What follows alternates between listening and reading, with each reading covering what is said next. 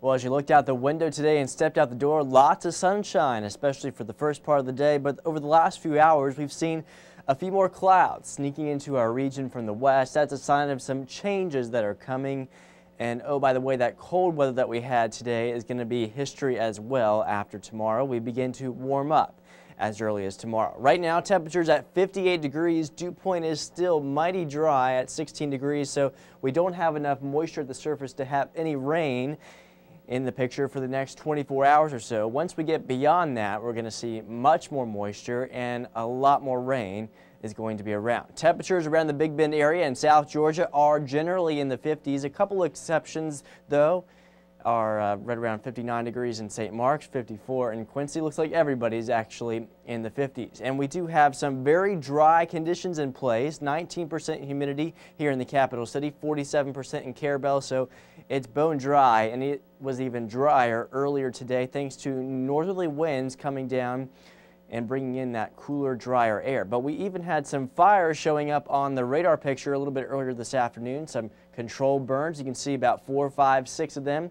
across North Florida and South Georgia. Very dry, breezy day, so prime conditions for some brush fires and not so good for those recreational fires. Again, those northerly winds bringing in that dry air, but winds will start shifting over the next 24 to 48 hours or so, all in advance of our next storm system, which is moving through the western Gulf Coast. Some moisture ahead of it well up above our heads, and that's coming here in the form of some clouds.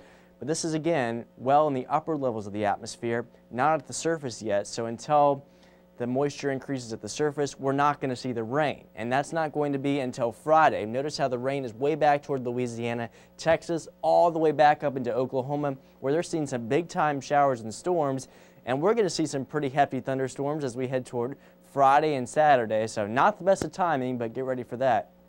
On the other hand, we're going to see the warmer temperatures. Thanks to this high pressure that's been right over us for today, that's going to scoot off into the Carolinas and western Atlantic as we head toward Thursday and especially Friday. The moisture is going to build ahead of our next storm system. So tomorrow's that transition day where we're squeezing between the systems, and we're going to see some clouds, but no rain until Friday. Here's a look at that forecast for tonight.